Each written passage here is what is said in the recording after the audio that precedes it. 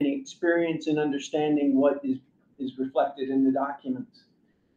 Intelligence, in essence, is the enemy point of view, trying to understand what the enemy's intentions are and to anticipate what they might try to do to you, whether in peace or war.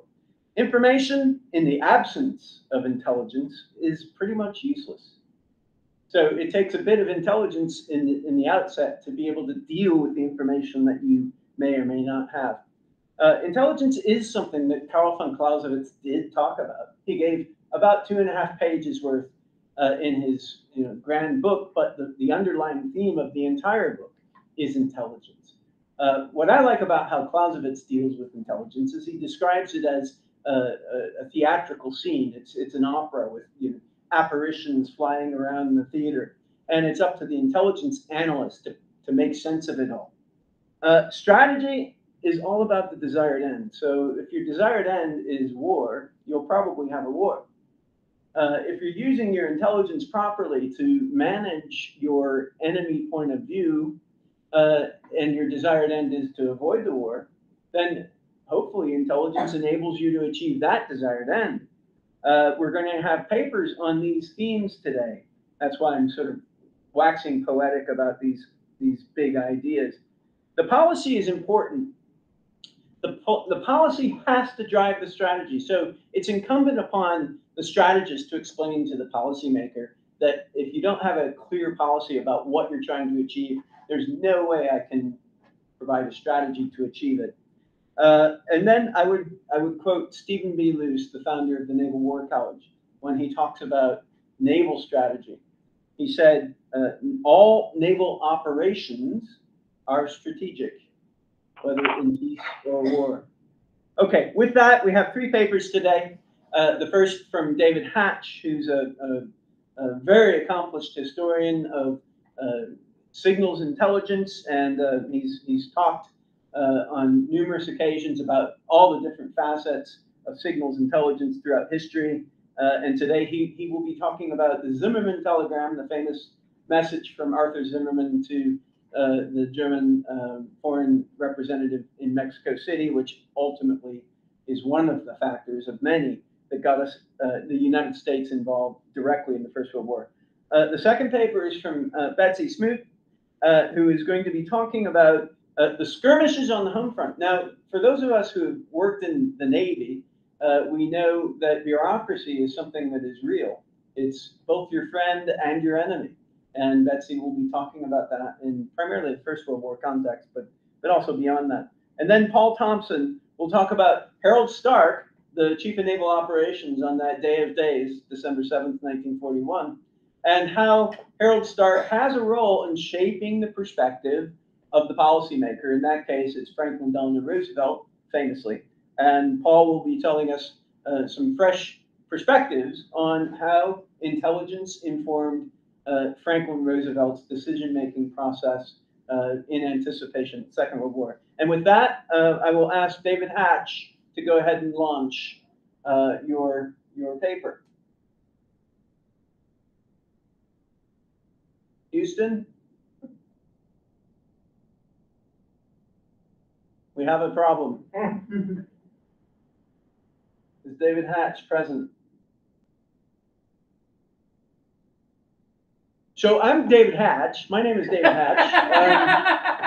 And let me tell you about the Zimmermann telegram. If David Hatch comes into the conversation, is there somebody added? Do we have a David Hatch at all? Check. That's not David Hatch, that's Paul. So Betsy, if you're up for it, can we go ahead and kick off? I can do that. I don't see Dave. I'm not sure what's going on, but let me launch.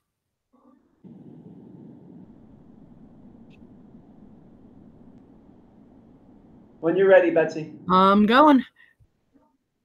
Let me just get there. Hi.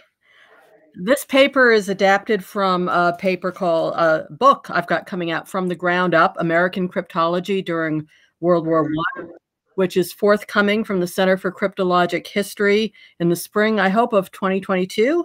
And it was given in another form at the Naval War College in January 2017. In November 1918, as the guns fell silent on the Western Front, the U.S. Army and the Navy began a battle over a radio intercept facility that likely hindered intelligence efforts to monitor post-armistice German policy and intentions. No real government cryptologic effort existed when the U.S. entered the war in 1917, but both services were using radio and understood the potential for radio intercept. Long-distance radio communications were critical to Germany, which lost its undersea cable communications when the British cut them on August 4th, 1914, in what is possibly the first denial of service attack. The cable cuts are, of course, what makes the British intercept of the Zimmermann telegram possible. In the wake of the revelations in the telegram, the U.S. became more aware of the criticality of German radio links to Mexico, and both the Army and Navy wished to intercept these communications. The Navy clearly had the lead in understanding, using, and controlling radio, for it had broad de facto control of radio operations in the United States. The Army had been permitted to control radio needed for Army purposes. The small radio tractor units on the Mexican border hadn't really bothered the Navy. Neither had the Army operations in the U.S. Embassy in Mexico City. As early as 1904, the Navy's interest in radio were recognized as paramount to all others, but the Army retained the right to use radio as needed for operations. The Navy led the way on thinking about the strategic value of radio, radio intercept, and improved radio technology. They used their ability to charge lower rates for some commercial traffic to incentivize shipping companies to shift from older spark systems to the Navy's preferred continuous wave radio technology. Well before the start of the Great War, then Lieutenant Stanford C. Hooper, the father of naval radio, expressed concern about the station at Sayville, Long Island, owned by a subsidiary of the German company Telefunken, and the potential for such stations to be used by spies to disrupt critical naval radio traffic. In 1913, Hooper, a man ahead of his time, suggested that the U.S. set up a station in Germany to monitor and intercept German traffic. This was not done. You may be asking why Maine? This most northeastern of the states is an ideal location to receive signals from Europe. As early as 1915, there was recognition of the excellent propagation environment there, and there were multiple stories about secret German radio transmissions coming from the state. Two local immigrant radio amateurs, the Fabry brothers, were briefly under suspicion for their radio work. But they were loyal to the U.S., and in the summer of 1917, the brothers leased the station they had built and equipped to the U.S. government for $1 a year, and the Bar Harbor Otter Cliffs station opened on August 28, 1917. One of the brothers, Alessandro, became a Navy lieutenant and was put in command. The Navy moved in on a massive scale. More than 100 Navy enlisted and 25 Marines were assigned here during the war. It was the Navy's primary transatlantic receiving station. A transmitting station nearby Seawall was added in 1918. It is important to note that up until this time, there was very little difference made between a station that received radio messages and an intercept station. In many circumstances, the first intercept operations were conducted by radio operators during their downtime when they weren't sending or receiving official traffic. The separation of these duties was an outgrowth of the war. Otter Cliffs both intercepted adversarial communications and received official Navy radio traffic. Once the Navy had a site in Maine, why did the War Department's Military Intelligence Division, MID, want one? They had a successful system of radio tractor units deployed the U.S.-Mexican border by early 1918, but were very aware of the long-distance German radio stations that broadcast to much of the world. It was believed that collection of these broadcasts from German stations would provide communications intelligence support to post-armistice peace talks. The Army, with troops on the ground in Europe and concerns that the war could resume, wanted this type of intelligence. The cryptologic relationship between the Army and Navy was more often strained than cooperative. In the fall of 1917, John A. Graham, one of the young officers in training in Herbert O. Yardley's MI8 Code and Cipher section, was sent to the Navy Department for some reason, and decades later remembered, "Here in Washington, I suffered one of my great disillusionments, which made Pearl Harbor conditions no surprise to me. As an officer from civilian life, I naively believed that we were all in the war together. I discovered the Army and Navy departments did not share this belief. One morning, armed with proper credentials from the head of Army intelligence, I called at the Navy Department to request, on behalf of the Army, certain information which we had reason to believe the Navy had. The naval officer, who received me very courteously but firmly, refused, for reasons which he said he could not divulge, to share their information on the subject with the Army. Right there on the spot was born my enthusiasm for a unified military command. Still, by the beginning of 1918, the Navy would sometimes send coded or ciphered messages intercepted by the Otter Cliffs facility, other Navy radio stations, or ships at sea to MI8 for analysis. And in June 1918, the Navy sent a liaison officer to work in MI8, but there were still conflicts ahead. The Navy's Otter Cliff Station, although not originally intended as a radio intelligence collection site, did intercept messages from the German station at Nauen. Otter Cliff was a robust effort, a transatlantic Navy radio station which did significant experimental work in which the Navy had invested $80,000 by the time of the armistice. That's about $1.5 million today. An operator at Otter Cliffs named Herbert C. Hovenden remembered that on the evening of October 6, 1918, 4 operators were in Nauen when Nauen started transmitting in English.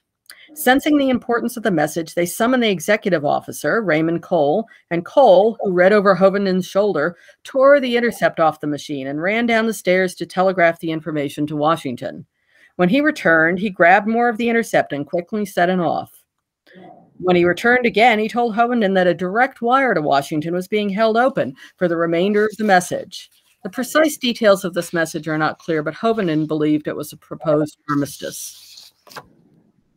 Then on October 12th, Otter Cliffs copied another message from Nauen that is said to have been the German reply to President Wilson's January offer for a permanent peace of justice. The message was signed by the German foreign minister.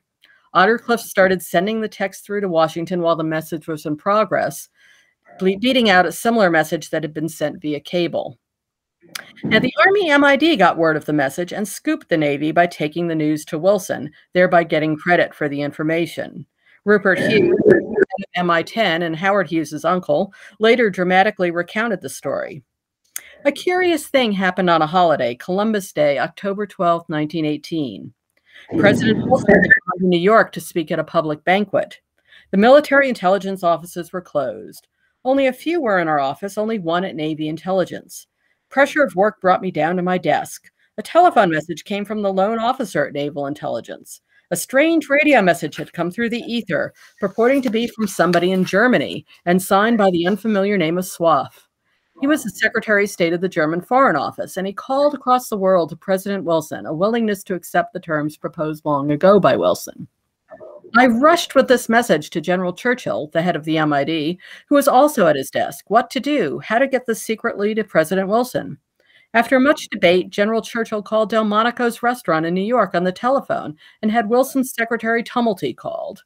Taking all precautions against being overheard, General Churchill repeated Swaff's radio message and Tumulty conveyed it to Wilson.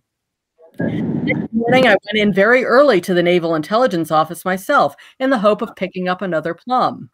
The sheepish officers informed me that I had already raised enough hell, and Secretary Daniels was roaring like a lion over having such a scoop picked out of the Navy's hands by the Army. Henceforth, we were to get no more tips. The intercept Hughes shared came from Otter Cliffs. Perhaps the MID had assumed that since the Navy used MI8 to break cipher messages, that they had the right to use information from the site at Otter Cliffs freely. Although the October 12th message was not in code or cipher, Hughes had learned of it, and perhaps it made MID realize they were not getting all the information collected by the Navy, and that there was useful information coming from Nauen that could be used to the Army's political advantage. This event is surely what triggered MID to put an Army intercept station in Maine. MID moved quickly. By October 19, 1918, 1 week after the Navy message was shared with Wilson, it had decided they needed their own intercept station devoted to the collection of communications from Nauen. The order to proceed was given on October 28th. The Gillen Farm east of town was rented. The enlisted men arrived on November 11th. They came from Texas. 10 poles for antenna wire by the 12th, and on the 13th of November, the Army's first fixed intercept site in U.S. territory was given the designation Radio Tractor Unit 49, despite not being a radio tractor, and was in operation. The Navy's objection to the Holton facility came fast and furious, and this is the Gillen Farm. Without knowing the Hughes story, these objections seem inexplicable, and the official documents provide no rationale for the Navy's behavior. The Navy's indignation and the subsequent long argument over the Army's efforts at Holton only makes sense within the context of Rupert Hughes's scoop. Holton's intercept was forwarded to Washington by telegraph with no more than a 30-minute delay. By November, MI8 was working in ciphered traffic from Holton. Everything was in place for intelligence support to the peace talks, then scheduled to begin in mid-December. But the Navy saw Holton as competition for and duplication of Otter Cliffs. At a cabinet meeting, Secretary of the Navy Josephus Daniels protested the operation of an Army station so close to a Navy station, and the Secretary of War, Newton Baker, had little option but to order the MID to shut down collection operations. The Navy likely considered long-distance transatlantic radio strictly its responsibility, particularly as it was a stretch to claim that Holton was intended to support Army operations. On November 20th, a week after the intercept had begun in earnest, the order came from the Secretary of War to halt operations immediately. MID placed Holton on experimental status on November 23rd. Marlborough Churchill, then director of the MID, wanted to leave the equipment in place with the hope operations would resume during the peace conference. He decided to reorganize the station for experimental work. This is an experimental DF antenna they put in the barn. You can see the markings on the Aware that the change status might hurt operational morale, Churchill sent a memo to the site noting that operations were not discontinued because it was considered unimportant, but in fact the opposite, that all efforts being made to resume operations showed how important Holton was for the Army during the period of armistice and the peace conference, and possibly for some time afterwards. The site was asked to be ready to resume work immediately if directed. Interestingly, and probably in violation of the MID's promise to the Navy, the site was instructed in late November to collect the code messages transmitted by the Mexican station at Chapultepec each night and to watch for any related transmissions. A cryptologic breakthrough had happened at MI8 on November 13th. A message from Chapultepec, intercepted by a radio tractor earlier in the month, was broken, the first break in many months. The message showed a relationship between Chapultepec and the Nauen transmitter. Holton could hear Nauen, so MI8 hoped they'd intercept messages that could not be copied on the Mexican border. While listening for Chapultepec on December 12th, Holton intercepted 14 cipher messages sent between Berlin and Madrid. 7 of these were deciphered in December, and MI8 sent word to Holton that they were of the highest importance and wanted them collected as they were the confidential communications of a German minister. The Navy cited Otter Cliffs had not copied these messages. They were unique to Holton. MI8 consulted with the Office of Naval Intelligence, and the Navy's Radio Communications Department said that the Navy had received no German cipher messages in the past 2 months. In fact, MI8 was informed that the Navy were no longer paying attention to the German cipher messages and that Captain Todd, Chief of Radio Communications, had expressed himself as in favor of the immediate resumption of operations by Holton. Despite documented continued Navy opposition as recently as December 14th, once General Churchill learned of Todd's comments, once his successor, Colonel John Dunn, learned of Todd's comments, he ordered Holton to resume intercept on December 19th. Dunn expressed hope that complete and definite instructions for the site were forthcoming. But this hope was extremely short-lived. The next day, December 20th, the site was told once again to discontinue intercept operations. So the peace negotiations began in January without the benefit of intelligence from Holton intercept. While the site experimented, the MID continued the campaign to restore the intercept mission. In January, Dunn sent a memo to the War Department Chief of Staff with a suggested draft of a letter to the Secretary of War for him to send to the Secretary of the Navy in regard to the work at Holton. His argument rested on the cipher messages intercepted in December, and he asked the Secretary of the Navy to recognize as desirable the employment of the radio receiving station at Holton, giving his consent to it for the confidential assistance of the Military Intelligence Division. It is not known when the message was sent and what the Secretary of Navy said in response, but on April 20th, 1919, Holton finally returned to intercept work. This pleased the men of the station as they found the experimental work not just very monotonous, but sometimes something that should have been done by civilians with laboratory facilities. MI8 was also pleased as cipher messages were now coming in regularly. About half of the collected messages were easily read and the other half were being vigorously worked on. On May 1st, Holton was told to focus on messages, cipher messages rather than plain text press. 98 enciphered messages were collected in the first 2 weeks. Holton was providing timely, actionable intelligence, and MI8 noted they were all diplomatic messages and that in certain cases they had been decoded, translated, and put before the United States Secretary of State before they reached the intended. Holton's collection of the German transmitter at Elvise was determined to be a unique intercept of both diplomatic traffic and propaganda. It seemed that Otter Cliffs was only collecting the plain text press from now on and not the enciphered traffic from Elvise. The possibility of sharing information with the Navy was broached in May 1919. It was thought that the Navy could receive the Nowen collection from the Navy, but whether this ever happened is unknown. To their great relief, the enlisted men at Holton were demobilized in August 1919. This threw the station into a transition period from which it never recovered.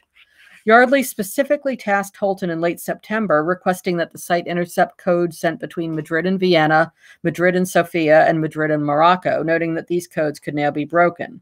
But operations began to falter in January 1920. The site was unable to intercept a station because the Navy station at Sayville, Long Island, was operating on the same wavelength.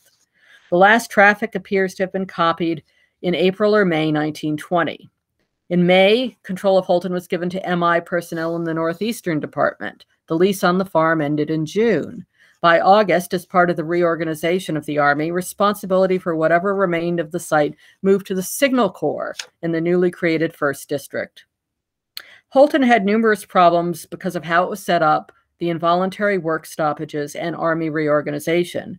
The MID was not really prepared to operate a fixed site. While tasking procedures and the collection process seemed to have been relatively smooth, the materiel and logistics problems were always an issue and never really solved. Holton was remote from support in a very different way from the units on the Mexican border. Many of Holton's frustrations were caused by the inability of the Northeastern Department's quartermaster in Boston to provide what they needed, which necessitated MID headquarters in Washington supplying basics such as paper and typewriter ribbon.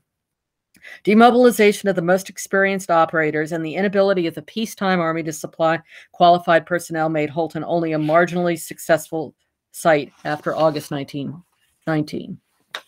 Harold W. Kastner, an operator at Otter Cliffs, would later write of the station at Holton, "At all events, the Army did establish some kind of a receiving station at Holton, Maine. I have no doubt but what reception was good and that it might have been of some assistance to the government in these communications, but we always felt that their hope was to exceed the results of the Navy, and even that much concern was had over beating us.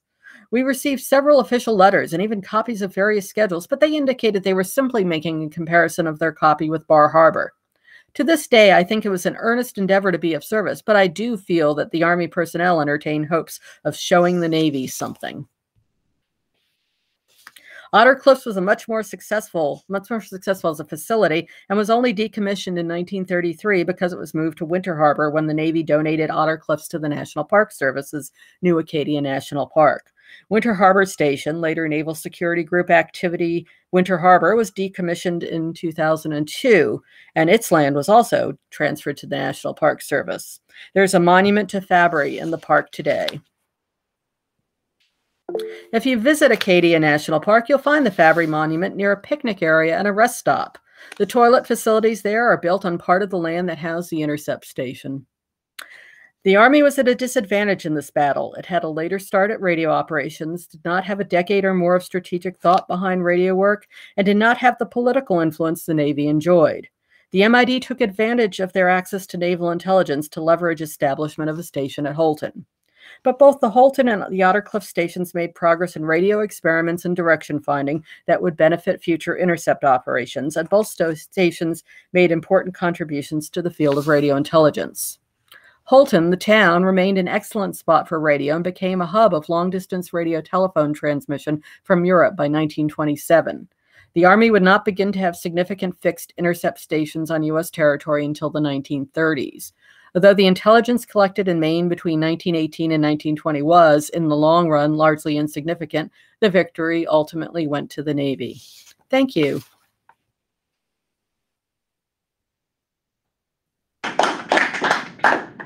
Thank you, Betsy, for that really informative paper. And I got to say that when you zero in on these remote stations, you really conjure up sort of the pioneering days, I think, with all of that. So do we have David? Is David Hatch? Do you see him at all? I don't either. So if that's all right, Paul, if you're ready to go, we'll hope that David Hatch can join us. But if you want to go ahead and kick off with your paper on Admiral Stark and his influence on Franklin Roosevelt's policy. Paul, do you need me to run your slides? Houston, we're going around the moon. Paul seems to be muted. Paul? He just doesn't unmute himself. Hello? Can we unmute Paul? I don't know. You're in the NSA, Betsy. I'm retired. I cannot unmute Paul. I don't know if you are able to do that. Let me send him an email. If anything, we could have a conversation with Betsy on her. We can do that. Let me see if I can raise him on Messenger. Oh, unless the poor Paul, the cable company, was outside. I am here. Well, there you go. Are you there? I've got your slides. Do you want me to share them? Yes, please. When I say next slide, please. Okay. Okay. Talk about a loss of signal, everybody. They're working on the cable line outside. This loss of signal has been brought to you by Spectrum, so we're going old school. Good afternoon, everybody. Can everybody hear me clearly? Yeah, more or less. Okay. Apparently I have a face for radio, as they used to say. Okay. First, I'd like to thank the United States Naval Academy for hosting this. I'd also like to thank the midshipmen in the back for making certain that the tech works, and for their service. And I'd like to thank everybody for joining us, whether you're there in person or like myself in the ether, for this discussion on a SIGINT apocalypse during another apocalypse. And perhaps maybe we can together have some discussions on lessons learned in this topic to perhaps avoid a future apocalypse, given the fact that the area in question being discussed today is also a hotbed of controversy in the news now for entirely different reasons. Okay, so without further ado, next slide, please. Today I am here to talk to you about Stark Matters, which is a play on words, how Roosevelt's War Council used, abused, and ignored Pacific War signal intelligence. There has been an immense amount of research done since the Pearl Harbor attack on Pearl Harbor. In fact, it seems to be a center of gravity in the literature for discussions at different levels, whether one thinks Roosevelt, like the conspiracy theorists put forward, believe that Roosevelt sacrificed the United States Navy at Pearl Harbor to get us into a war. The only difference among the conspiracy theorists is which war, to fight the Japanese or to fight the Nazis. There is a second level to this, mostly those ideas put forward by war year service members, mostly from the Navy, who think that Roosevelt was completely incompetent. Then you have the more consensus level historians like Gordon Prang, still the best book on the topic, who say that there is more friction and fog involved, and simply the Roosevelt administration was overwhelmed. Well, the one thing that they don't seem to reconcile at all is you have the Pearl Harbor event, and then 6 months later, One has the Battle of Midway, in which, yes, you can claim some luck, but everything went right. So how do you reconcile incompetence or malice, and then all of a sudden we resurrect ourselves 6 months later? It doesn't happen that way. And the focus of today's paper is by addressing that through looking at two events, one before, one after Pearl Harbor, and the role signal intelligence played in this evolution of thinking of FDR and his administration. So, who was FDR? Next slide, please. FDR and his people had come about at a time when signal intelligence wasn't all that appreciated. Late 19th century, age of sail, signal intelligence, or just signaling in code was essentially for communications. And as we've just heard, the emphasis is more on code making and some little limited code breaking in the First World War. And then after the war, there is a scandal, actually, a series of minor scandals and one really big scandal. Herbert Yardley decides to out America's ability to listen in. And as a consequence, the 1930s and right up until World War II, a lot of people don't want to touch signal intelligence, at least not publicly, for fear of that backlash taint about what Stinson said was, gentlemen do not read each other's mail. So, FDR, next slide, please, comes about in his first official introduction to signal intelligence, working as the Assistant Secretary of the Navy. He starts at the end of 1913, and he works up until 1920. Here's the key. He has no direct attachment to signal intelligence. He reads some of the documents and the performance of his work in Washington, D.C., but he is not an evaluator, he is not an analyst, and he's not really interested in the ways of gathering intelligence. In fact, one might say that he has a hobbyist perspective on intelligence gathering, something from the Pulp Fiction novels. If you look at the contents of his safe at Hyde Park during his administration, you will see neat little things on gadgets, neat little things on spy versus spy, but there is no appreciation for the aggregate. Instead, FDR is looking at things as a policy wonk and as a bureaucrat.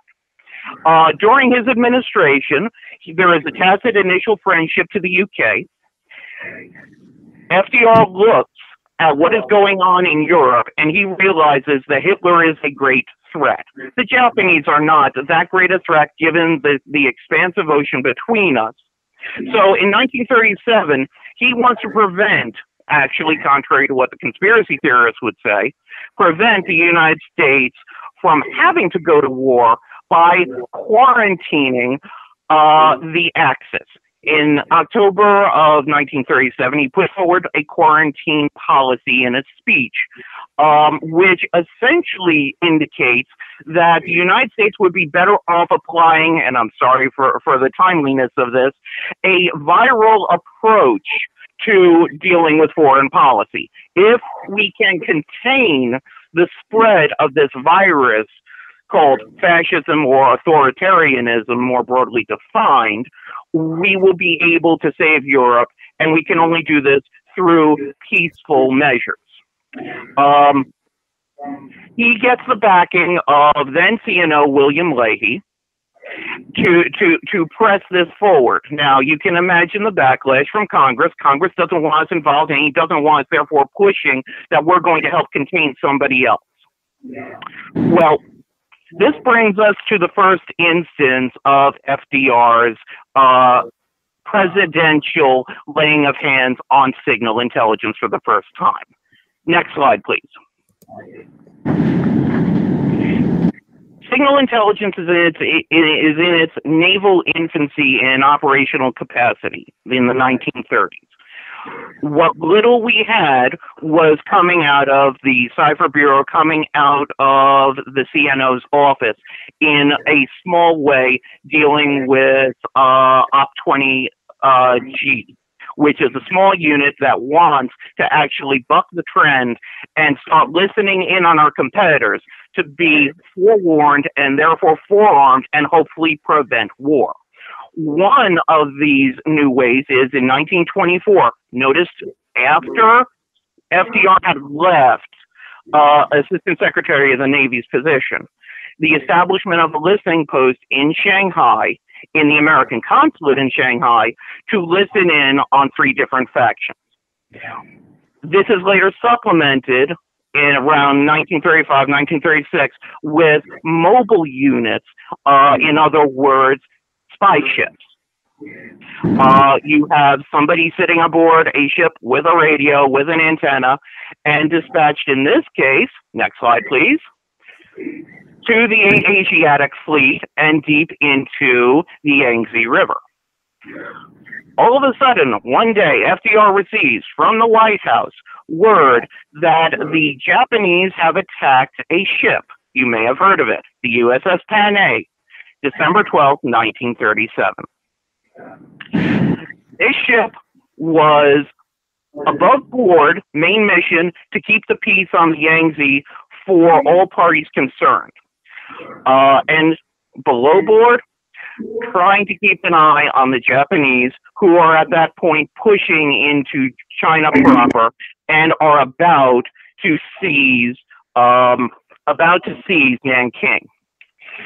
This is further legitimized by the American consulate at Nanking, making the USS Panay a backup in case their ability to talk to Washington goes down.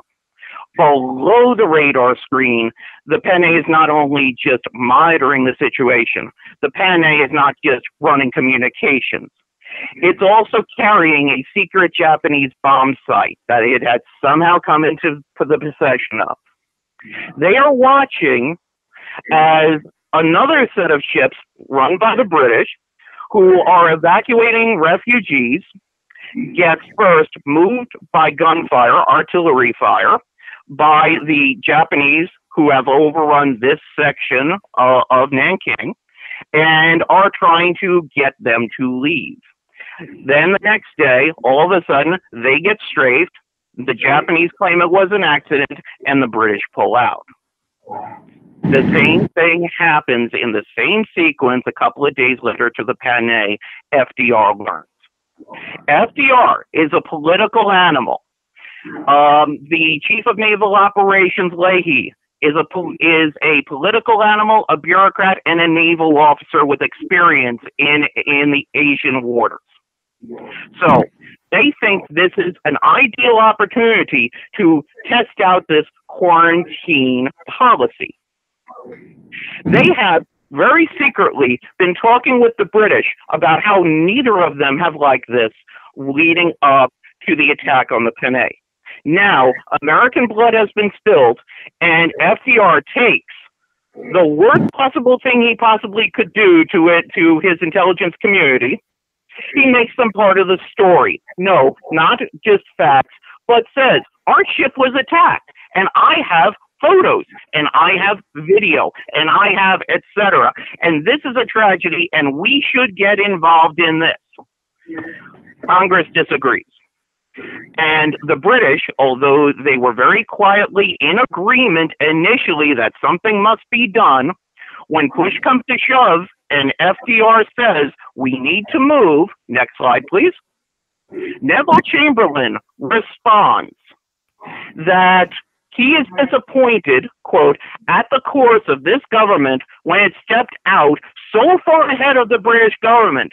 In other words, he didn't want to have to read about this in the newspapers, and now Neville Chamberlain believes that FDR is trying to pressure the British unduly to enter into this.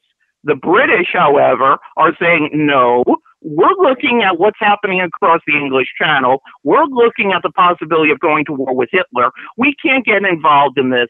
And then publicly says they're going to instead send a note of complaint to the Japanese government. What happens next? FDR's first foray in SIGINT operations falls flat. It goes nowhere, and he drops it like a seasoned politician when he gets a backlash from both ends and goes on his merry way. So, what are we to do if you are in the CNO's office and you're working in naval intelligence? Are you going to listen to Congress saying pull out of Asia? Are you going to say never mind, we are not going to read anybody's mail? Well, here's the difference between what the conspiracy theorists are saying and what actually happens. It's not FDR. It's the United States Navy and a couple of different intelligence organs in the United States, ONI, OP-20G, and the FBI and the United States Army, who say, no, we had better invest in actually watching these people in Asia, watching these people in Europe. And you get this slow, steady trickle that starts under the CNO Leahy going to CNO, now Harold Stark, of money, of people to be invested in increasing the capacity to listen in. No longer are we talking about one or two little stations in Asia inside of a consulate. We're not just talking about a couple of spy ships. During this interwar period, the last couple of years, crescendoing in 1940, there is a deluge of cash being flooded into the creation of fixed listening posts scattered throughout the Pacific Rim, large antennas and personnel that I shall henceforth refer to as RID, which is the Radio Intelligence Division, to start plotting the tracks of various, in the case of our discussion, Japanese naval and Japanese army movements, their capabilities, how fast they can go as a ship, and what they're carrying. Conversely, there's something else that comes about at the same time. FDR isn't interested in the more mundane stuff. He's interested in him. He's interested in dealing with something he is better at, and that's diplomacy. All of a sudden, we are able to break into the Japanese diplomatic traffic through a program known as MAGIC. It is a shared program between the Military Intelligence Division's SIS and the Navy. Next slide, please. What does MAGIC give us? MAGIC gives us, and more specifically FDR, a deep insight into the diplomatic mind of the Japanese Empire. FDR demands to see the raw form MAGIC communiques. Why? Because he is now trying to negotiate directly with the Japanese government to stop their advance in China so that the United States does not have to take provocative action. He is going back and forth with the Japanese diplomats in D.C. who are communicating between the D.C. embassy, their consulates, and the Japanese home island to try to find a solution that doesn't make the United States enter into the war. But they are now heavily needing the supplies in China. And what FDR does not see, because he's following a more traditional naval approach, a Mahanian philosophy on waypoints and on battleships, speed and strength, not subtlety, is that what is really going on are two different courses of conversation. Yes, he's being apprised of the stuff RID is telling him, but he's discounting it because he thinks he may be able to get somewhere with this diplomatic traffic. There is a problem. Stark, Secretary of War Stimson, and several others I'll mention in a second, are only getting snapshots. They are not fully appreciating a synthesis of these two sources. And what is the result? Next slide, please. The result is that we have people who are being preferential in one way and discounting ever so slightly the other. You hear in movies, we know this, we know that. You look in memoirs and you read these various people, the Secretary of War, the CNO, the Army Chief himself, the head of Military Intelligence Division, the heads of ONI, all saying, we know that the Japanese are loading transports in November of 1941. We know that they have set a carrier task force into the Pacific Ocean. We know not where, but we think it's going here or there. We know that they are arming for war. Well, how did they know this? They knew this through RID. What is the result? The result is this blindness that focuses slowly on magic and leads to an apocalyptic moment. Next slide, please. These are the assets that we had on hand in the Navy's Radio Intelligence Division. We had supplements with the Army, and they're warning everyone, you better take this seriously, and several members of ONI are saying they're going to attack us, and they may be coming for Pearl Harbor. But that message is not getting to the top. And instead, next slide, please, we are getting an apocalypse moment at Pearl Harbor. So, we have Stark, having had to essentially funnel money into this, he realizes it's important, but we now have a broader war to deal with. We have the Secretary of War now having to manage a huge war, whereas in the past he was simply supplementing the war effort through orders of requisitions of material, planes, ships, etc., trying to bulk up our forces on two fronts and us not being able to accomplish either very well. Next slide, please. So, what's FDR to make of this? The end of December 7th, 1941, FDR realizes that they've been had, that they have duped themselves. And as a consequence of this, they dump even more money, they dump even more personnel, they dump everything that they possibly can into saving what's left of the Pacific Fleet. The Pacific Fleet is now anchored in two different places. One, protecting Hawaii and rescuing the survivors of the Pearl Harbor attack and hopefully rebuilding the fleet there. And the smaller fleet elements are sent out to try to keep the Japanese off balance. We can't read their military codes, but we can see something big is going on. And this two-pronged approach does indeed somewhat slow down the Japanese. However, it doesn't slow down something you probably haven't heard. On the late afternoon of December 7th, Admiral Nimitz at Hawaii notes in his log that they have just spotted at least 7 Japanese submarines called I-boats heading towards the west coast. What happens next? Over the next several weeks, the next several months, I-boats are starting to take out American ships. There are not many I-boats, but they are fairly effective. And we cannot stop them. How do you launch a counteroffensive in the Pacific with this going on? How do you rescue the people in Hawaii and protect the people in Hawaii when, one, our Navy is on its heels, and two, any relief you send outwards is going to probably come under attack? Well, FDR does the best thing he possibly could. It's a lesson for all presidents. You take a step back and you let the military fight the war. What we have is FDR telling everyone you've got to work together, and he signs an executive order that pools the resources of all the intelligence apparatuses, and a couple you probably never heard of, including the FCC, to start tracking the movements of these Japanese I-boats. They come up with a pattern.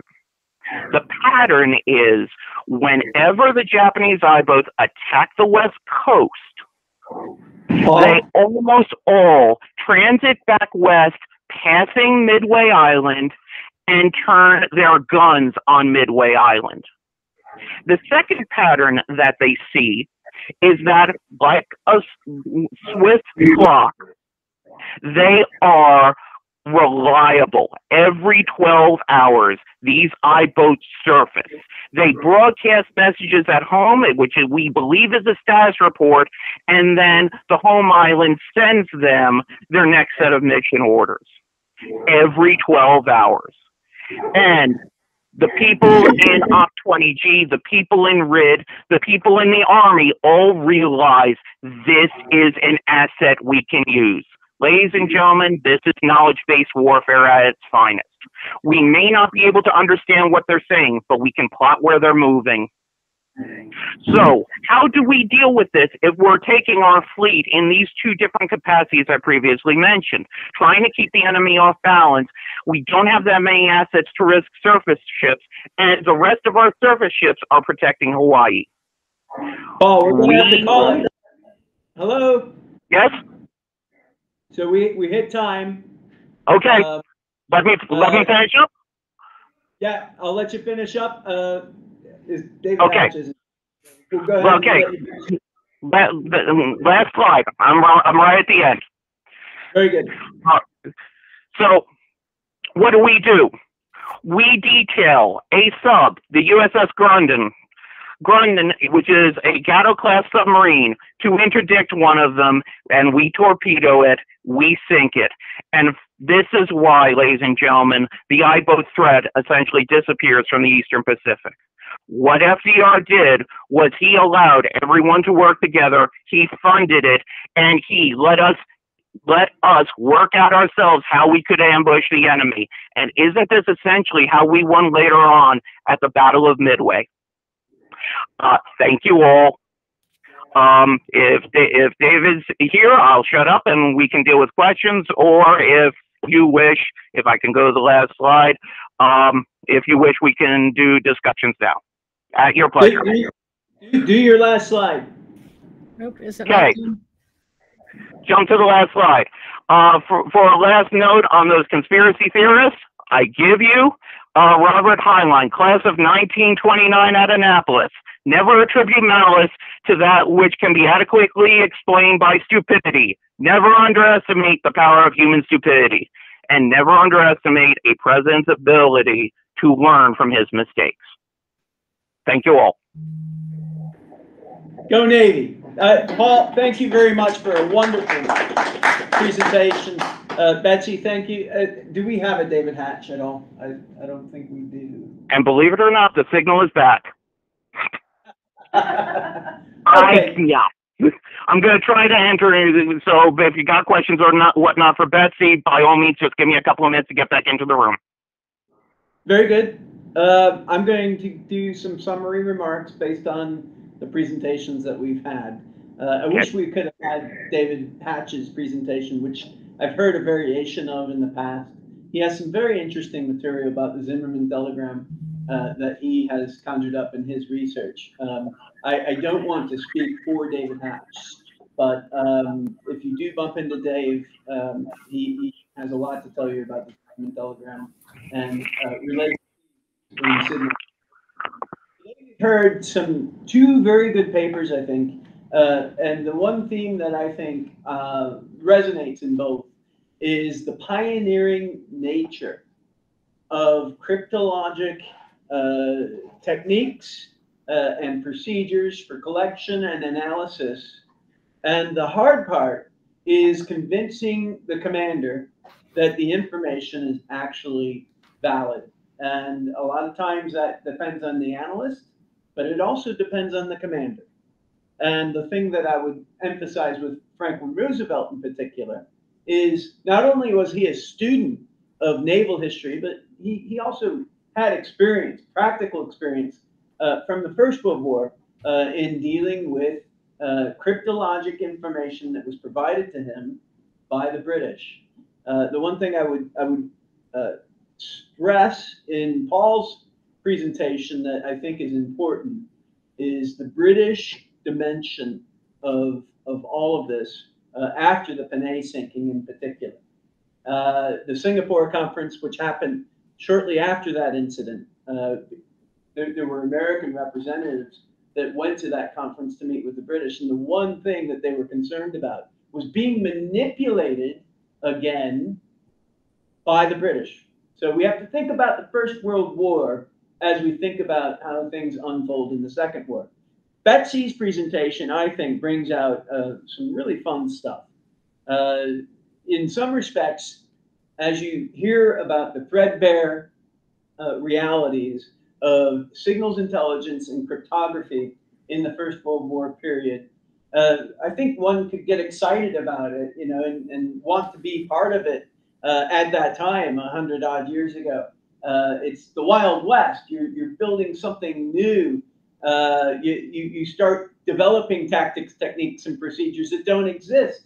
By the time you get to 1937, you have organizations in the Army and the Navy that are designed specifically to do those things, but still the ever-present reality of bureaucracy remains the challenge for the analysts to convince the commander on a certain course of action. So with those summary remarks, I hope I've encapsulated what I think we heard today in useful terms. We'll go ahead and open the floor for questions.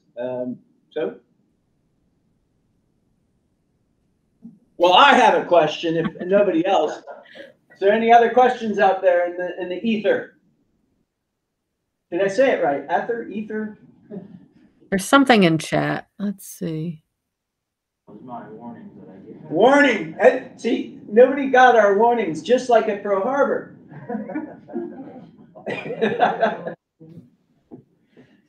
Okay, I wore my funny jacket. I hope I'm funny. No? Yes? Good. Okay, no questions. I have a question. Yes. What is the difference between a code and a cipher? Okay. A code is generally a representation of a word or a phrase in one dictionary-based word that can be enciphered in and of itself. A cipher generally changes every letter in a word. Very simple, but... So when I first got into the cryptologic history field, the first thing that happened is all the books that were being published is, look at the new history that we've just discovered, brand new. Never heard it before. I found a UFO. When you look at the historiography, the history's kind of been there for us, but the granular information wasn't. And so I've been schooled on this question of the difference between a code and a cipher by my cryptologic friends. Rafe Erskine, in particular, wrote a treatise to me about the difference, and he said how important that is. Now, as a historian, I have to say it's not all that important. but from a practitioner standpoint, I think that's important. And we should, as historians, understand these. Well, it's important in the early days because in World War I, particularly Germany, you're using a lot of codes, and we've trained people to break ciphers instead of codes, so they're really sort of befuddled when they then encounter codes. And you know, William and Elizabeth Friedman trained quite a few military officers at Riverbank who went to France, but they trained them in cipher work. And then Friedman gets there and he's a cipher expert and he's put in charge of the code section and has to learn about codes, which different techniques. Yeah. The other thing that I learned in my journey into cryptologic world is that the Titanic sinking actually had an important influence on communication. That's been disproven. Oh, really? Yes. It is not the first use of SOS. Oh, I know that. Okay. Where I'm going, Right. CQD and all of that. What I'm talking about is standardization. Yep. In communications procedures. And if our panelists might be able to weigh in on this standardization question. Yeah, I mean, radio is still so new. Mm-hmm. In the early, I mean, I think the first use in war of radio was in the Boer War, just a few years after the patent. Marconi gets his patent. And then by the Russo-Japanese War, you've got both sides using radio and both sides doing radio intercept. which is really the first time we see radio intercept. So it's really still very new, and the technology is new, and we're still getting to a point where we're setting up standards and procedures. Right. And you borrow a lot from the standards and procedures used by telegraph operators, you know. And if I could riff for 2 seconds, how did William Friedman break into magic? It was looking for patterns. And if you have the same thing being repeated over and over again, sooner or later, you can figure out what is specific, isolated, and then extrapolate. One of the ways that we were so successful finally in the mid-war going into the Battle of the Atlantic and going after the German submarines was essentially thanks to our raid capability to ascertain that certain consulates around the world that had the Enigma attached were actually broadcasting the weather, and the weather is standard, and you can cue in. Friedman, in dealing with the Japanese codes, was cueing into a specific atypic from the pattern. And actually, it was Genevieve Groschen-Feinstein who made the first break against Purple. There And you the go. team that Friedman ran, Friedman didn't make that first break. So. So the other ones, we do have a question in the room for you, but Okay. I want to just tell you that the Cribs and the Sillies and the Eins are some other ones that come to mind. You know, the idea of break. It's like Wheel of Fortune, isn't it? Yeah, it's a skill. So- This is so much a question, it's more of a comment, but speaking of early use of radio in wartime, well, it wasn't quite in wartime, but I seem to recall that the British, when they were exercising in the North Sea in their grand maneuvers in, I think, 1912 and 1913, had a hell of a problem with the German ships and German transmitters on shore were just, basically broadcasting on the radio on the Royal Navy frequencies just to annoy them and like drown out their messages to each other. It's the changing technology from the spark radio to a continuous wave radio. I mean, spark is all over the place. It really hinders. It's broadcasting in multiple directions, and it's broadcasting at relatively high power, and there's no way to discern between the people you want to hear and the people you don't want to hear. So. Yeah, the British and Germans kind of worked out basics of RDF work right before the First World War. I think I'm remembering that from James Goldrick's book. We have another question. Yes, Betsy was telling us all about the Great War between the Army and the Navy during World War I. Paul, were you seeing any of that going in the advance of World War II? And Dave, you might have to repeat my question. I heard the last half. Can you repeat the first half, please? Did you see the same trend as we were moving into the Second World War? Insofar, I'm sorry, wasn't getting the first part of it. What trend is she referencing? Go ahead and restate your whole question. Sorry. The war between the Army and the Navy for capabilities, for power, for influence. Are you seeing that same trend in the lead up into World War II?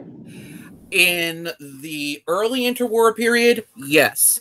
During, yes, in a political fashion, but at the same time, both branch services are impoverished during the war, and they have to work together. They need to pull their resources to a certain degree to pay for the equipment. When you're coming further down the line of who's going to decrypt what on what day, well, it's the famous example of magic. The Army worked one set of days, and the Navy worked the other set of days, and never the two should meet because we...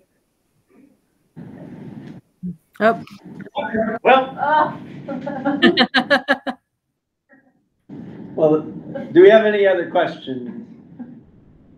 Betsy, do you have any parting remarks for us? I don't know. I appreciate everybody who turned out. I've got a little poster for my book that's coming out in March 2022.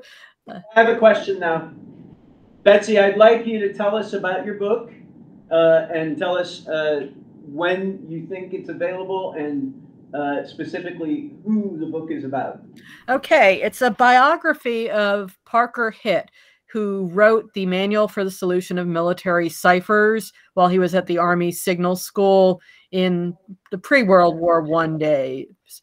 He was a engineer in training at Purdue University when he heard the call to service and quit school and went to Cuba, well, went to Long Island and then to Cuba, and then decided he liked the Army so much that he joined up permanently as a second lieutenant and went to the Philippines. So he had a lot of different military adventures. He is probably most well known in the World War I era for being the chief signal officer of the First Army, and had an extraordinary career doing a lot more SIGINT than anybody has ever given him credit for, and supervising the SIGINT people. Lived until 1971, was a major source for David Kahn in his writing of the Code Breakers about this period, and had a very interesting life. His wife, Genevieve, was the first woman to break codes and ciphers for the government on an unpaid basis in 1917 during the Punitive Expedition. So the book should be out in March, providing that the paper shortage doesn't delay it. Publishers are having terrible time getting paper for publishing books. University Press of Kentucky. So. Well, I look forward to my signed copy. Of course. Thank you for your presentation. I share an interest in that period with you, and I look forward to having many future conversations on our shared topic of interest there. Thank you, David. I appreciate that. And with that, I'm just going to say we're done unless there's any other questions. Just one thing, Elizabeth. Yes. If you could have your publisher send a copy of that to the Naval Historic Foundation for review. Okay. I might have put you on the list already, but I will double check. Foundation. And that's down at the Navy Yard. You can get the address online. Okay. On their. I will do that. Appreciate it. Thank you very much. You're welcome. So, Paul, any parting shots before we call it? None that I can think of other than thanks again, everybody. Yeah, I apologize for Dave Hatch. I'm not quite sure what happened there. I've just checked my email. I don't have any messages from him. So something must have gone wrong. But give my very best to Dave Hatch when you talk to him. And thank you both for excellent papers. I think it was a nice exchange. So with that, can we have a bit of applause for us? So thank you so much. And stay healthy out there. Sorry we couldn't be there in person. Next year. All right. That's our presentation.